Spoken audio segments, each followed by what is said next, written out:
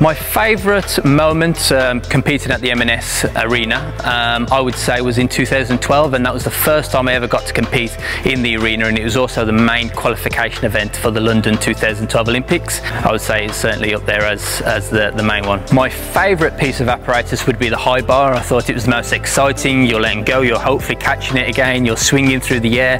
It's very exciting to be able to perform and train on that piece of apparatus.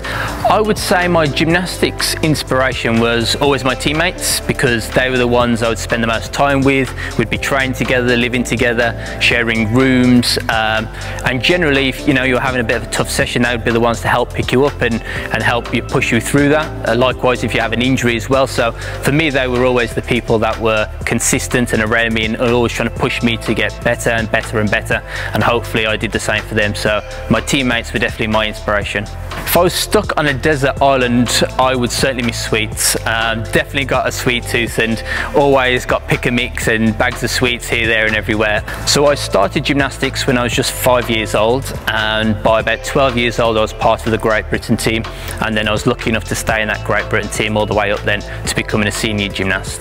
I think at school I was relatively good pupil for the most part, and I always enjoyed sport. I always enjoyed PE. It was certainly one of my favourite subjects. And for the most part I was relatively good at other sports, and I think most of that was because I had a good base in gymnastics, and gymnastics had taught me strength, power, speed, coordination, agility, which was then really transferable to lots of other skills and lots of other sports, and probably the reason why I picked up other sports a little bit quicker.